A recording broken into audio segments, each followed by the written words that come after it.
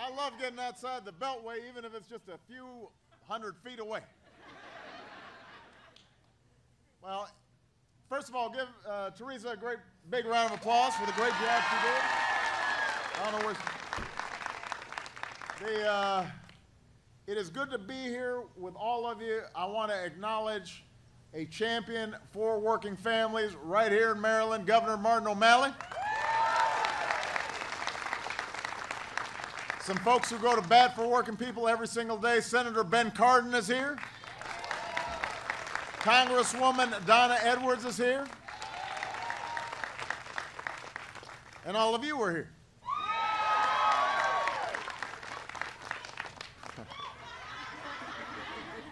You know, Teresa's story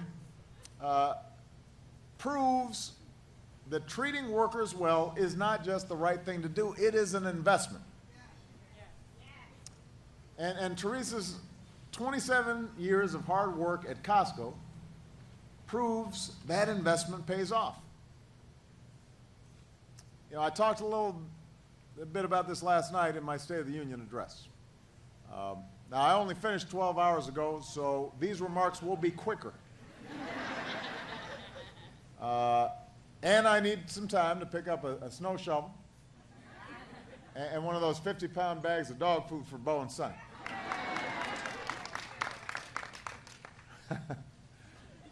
I was told I'd get a big screen TV, too, for the Super Bowl coming up. The 80-inch. Say 60 is not enough, huh? You got to go 80. It is funny, though. I was looking, you know, you can buy a sofa, a chocolate chip cookies, and a snorkel set all in the same. The sofa didn't surprise me, but the snorkel set, now that was impressive. Although I do want to ask, who's snorkeling right now? How many of those are you guys selling? You never know. But what I talked about last night was a simple but profound idea. And it's an idea that's at the heart of who we are as Americans. Opportunity for everybody. Giving everybody a fair chance. If they're willing to work hard, take responsibility, give them a shot. The idea that no matter who you are, where you come from, what you look like, what your last name is, if you work hard, you live up to your responsibilities, you can succeed, you can support a family. That's what America should be about.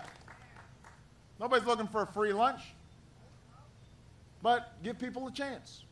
And if they're working hard, make sure they can support a family. Now, we're at a moment where businesses all across the country, businesses like Costco, have created 8 million new jobs over the last 4 years. Our unemployment rate is the lowest it's been in more than 5 years. Our deficits have been cut in half. Housing is rebounding. Manufacturing's adding jobs for the first time since the 90s. We sell more of what we make here in America to other places than ever before. Business leaders are deciding that China's not the best place to invest and create jobs. America is. So this could be a breakthrough year for America. After 5 years of hard work, overcoming the worst recession in our lifetimes, we're better positioned for this young century than anybody else. But the question for folks in Washington is whether they're going to help that progress or hinder that progress. Whether they're going to waste time creating new crises for people and new uncertainty, like the shutdown, or are we going to spend time creating new jobs and new opportunities? And I know what I'm choosing to do because it's what you do. I'm choosing this to be a year of action. Because too many Americans are working harder than ever just to get by, much less get ahead. The scars of the recession are real. The middle class has been taking it on the chin since before the recession. The economy has been growing for 4 years now. Corporate profits, stock prices have all soared, but the wages and incomes of ordinary people haven't gone up in over a decade. So that's why last night I laid out some steps that we can take, concrete, common sense proposals to speed up economic growth, strengthen the middle class, build new ladders of opportunity into the middle class. And this opportunity agenda has 4 parts. Number 1, we need more new jobs. Number 2, we need to train more Americans with the skills that they need to fill those jobs. Number 3, we should guarantee every child access to a world-class education.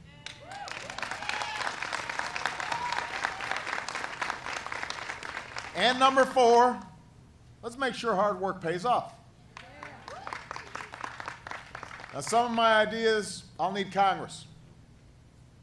But America can't just stand still if Congress isn't doing anything. I'm not going to stand still either. Wherever I can take steps to expand opportunity for more families, I'm going to do it, with or without Congress. Because the defining project of our time, of our generation, is to restore opportunity for everybody. And so I'm here at Costco today to talk about the 4th part of the opportunity agenda, and that is making hard work pay off for every single American.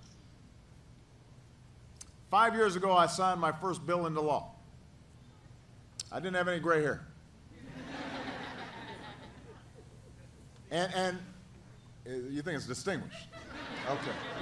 That's the guy with the gray beard saying. So this first bill that I signed was called the Lilly Ledbetter Fair Pay Act. Lilly was at my speech last night. And it's a law to help protect a woman's right to fair pay. But at a time when women make up about half of the workforce, but still make 77 cents for every dollar a man earns, we've got to finish the job and give women the tools they need to fight for equal pay. Women deserve equal pay for equal work. They deserve, if they're having a baby, they shouldn't have to sacrifice their job. A mom deserves a day off to care for a sick child or a sick parent. And a father does too. You know, as I said last night, we got to get rid of some of these workplace policies that belong in a Mad Men episode, that belong back in the 50s. We got to give every woman the opportunity she deserves, because when women succeed, America succeeds. Now, women happen to hold a majority of lower wage jobs in America. But they're not the only ones who are stifled when wages aren't going up. You know, as Americans, we understand some people are going to earn more than other people. And we don't resent those who, because they work hard, because they come up with a new idea, they achieve incredible success. You know, we want our kids to be successful. And it's funny, Michelle and I sometimes talk. You know, Michelle's dad was a blue-collar worker. Her mom was a secretary. I was raised by a single mom.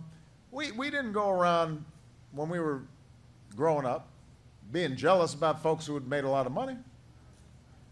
As long as, if we were working hard, we could have enough. So Americans overwhelmingly agree nobody who works full-time should ever have to raise a family in poverty.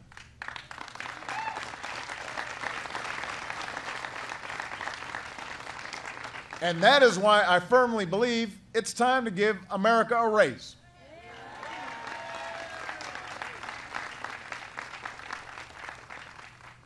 A 100 years ago, Henry Ford started Ford Motor Company, Model T, you remember all that. Henry Ford realized he could sell more cars if his workers made enough money to buy the cars. He had started this factories and mass production and all that, but then he realized, if my workers aren't getting paid, they won't be able to buy the cars. And then I can't make a profit and reinvest to hire more workers. But if I pay my workers a good wage, they can buy my product, I make more cars, ultimately I'll make more money, they've got more money in their pockets. So it's a win-win for everybody. And leaders today, business leaders today, some of them understand the same concept. Now, Costco's CEO, Craig Jelinek, he understands this. He feels the same way. He knows that Costco is going to do better, all our businesses do better when customers have more money to spend. And listen, Craig is a wonderful guy, but he's not in this for philanthropy. He's a businessman. He's looking at the bottom line. But he sees that if he's doing right by Costco's workers, then they can buy that 80-inch TV too. Right?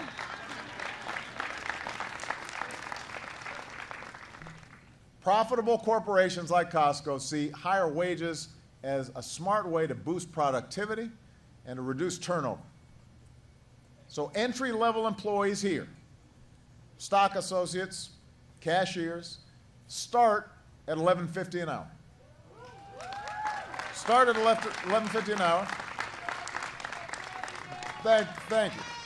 The average hourly wage is more than $20, not including overtime or benefits. And Costco's commitment to fairness doesn't stop at the checkout counter. It extends down the supply chain, including to many of the farm workers who grow the product, the produce that you sell.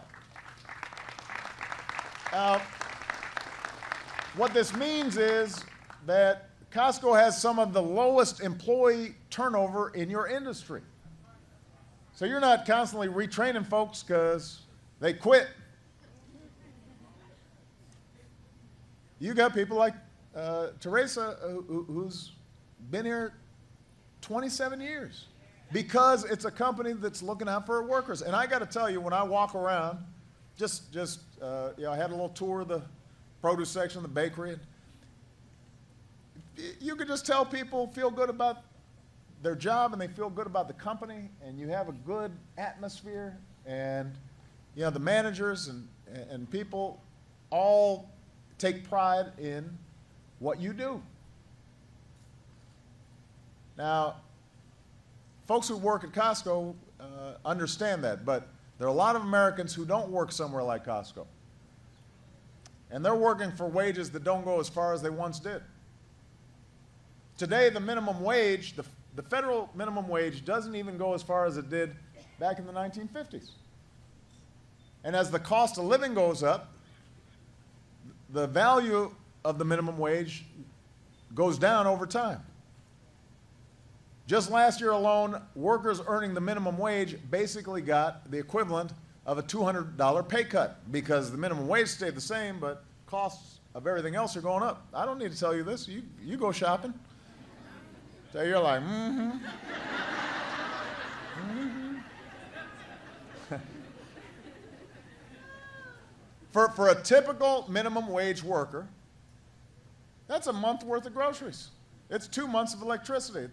It's a big deal to a lot of families. So I brought a guy here today who knows a little bit about this. Tom Perez is America's Secretary of Labor. Works for working families every day. I stole him from Governor O'Malley. He came here from Maryland. But when he was Governor O'Malley's labor secretary here in Maryland, he helped implement the country's first statewide living wage law. And that helped a lot of Maryland families. But there are more families in Maryland and across the country who put in long days, they've got hard jobs, they deserve higher wages. In the years since I first asked Congress to raise the federal minimum wage, 5 states have already passed laws to raise theirs. Governor O'Malley's trying to do it here in Maryland and lift the minimum wage to $10.10 an hour. He says, we all do better when we're all doing better. He's right. Prince George's County, Montgomery County are banding together with D.C. to raise the regional minimum wage, and I'm here to support your efforts. I'm here to support your efforts. And as I said last night to every governor, mayor, state legislator out there, if you want to take the initiative to raise your minimum wage laws to help more hardworking Americans make ends meet, then I'm going to be right there at your side. while Congress decides whether it's going to raise the minimum wage or not, people outside of Washington are not waiting for Congress, and I'm not either. So as a chief executive, I'm going to lead by example. In the coming weeks, I will issue an executive order requiring federal contractors to pay their federally funded employees on new contracts a fair wage of at least $10.10 an hour. Because if you cook our troops' meals, wash their dishes, you shouldn't have to live in poverty. So there's some steps businesses are taking on their own. There's steps that certain states and counties and cities are taking on their own. There's steps I'm going to take as president. But ultimately, Congress does have to do its part to catch up to the rest of the country on this. And there's a reason why a wide majority of Americans support increasing the minimum wage. Look, most Americans who are working make more than the minimum wage. So it's interesting that the overwhelming number of Americans support raising the minimum wage. It's not that it's going to necessarily affect them personally right now. It's that they know, they understand the value behind the minimum wage. If you work hard, you should be able to pay your rent, buy your groceries, look after your kids. If you put in a hard day's work, you deserve decent pay for it. That's a principle everybody understands, everybody believes. So right now in Congress, there's a bill that would lift the federal minimum wage to $10.10 an hour. 10.10. 10.10. It's easy. It will give more businesses, more customers with more money to spend. I guarantee you, if workers have a little more money in their pocket, they'll spend more at Costco. And if Costco's seeing more customers, they'll hire some more folk. Everybody does better. And the thing about it is, raising the minimum wage doesn't require new spending by the federal government. It doesn't require a big bureaucratic program. It would help a lot of Americans make ends meet. So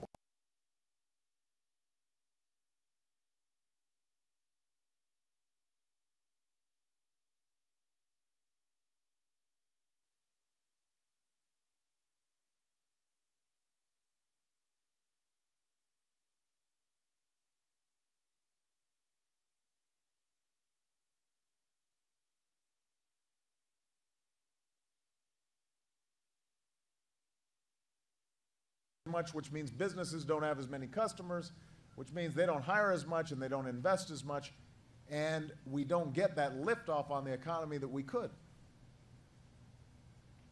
If we want to make work pay, we also have to help Americans save for retirement, and I'm going to be flying up to Pittsburgh this afternoon to talk about that. Making work pay means access to health care that's there when you get sick, and the Affordable Care Act means nobody can ever be dropped or denied coverage for a pre-existing condition like asthma or cancer. You can't be charged more if you're a woman. You can't be charged just because your job makes your back hurt sometimes. Those days are over. More Americans are signing up for new private health insurance plans every day. Already 3 million people have signed up. So if you know somebody who isn't covered, who doesn't have health insurance, call them up, sit them down, help them get covered at healthcare.gov by March 31st. So this is the opportunity agenda that I'm going to be talking about this year. I don't know, I hope Congress will be talking about it too. But I'm not going to wait, because we've got to restore some economic security in a 21st century economy, and that means jobs that are more plentiful, skills that are more employable, savings that are more portable, health care that's yours and can't be canceled if you get sick. I just focused on one piece of that opportunity agenda today, raising the minimum wage. But these are all real, practical, achievable solutions that can help shift the odds back in favor of working and middle-class Americans who haven't been seeing some of the benefits of growth that we've seen over the last 4 years. And before I grab a 10-pound barrel of pretzels and 500 golf balls, let me just leave you with something I heard from Costco's founder, Jim Senegal, who's been a great friend of mine and somebody who I greatly admire. And Jim's rightly proud of everything he's accomplished. But he said, here's the thing about the Costco store. We did not build our company in a vacuum. We built it in the greatest country on earth. We built our company in a place where anyone can make it with hard work, a little luck, and a little help from their neighbors and their country. That's what Jim said. A place where anyone can make it. That's who we are. That's our story. If we pull together, work together, put our shoulder to the wheel, keep moving forward, that's going to be our future as well, and the future for our kids and our grandkids. Thanks so much, everybody. God bless you. God bless America.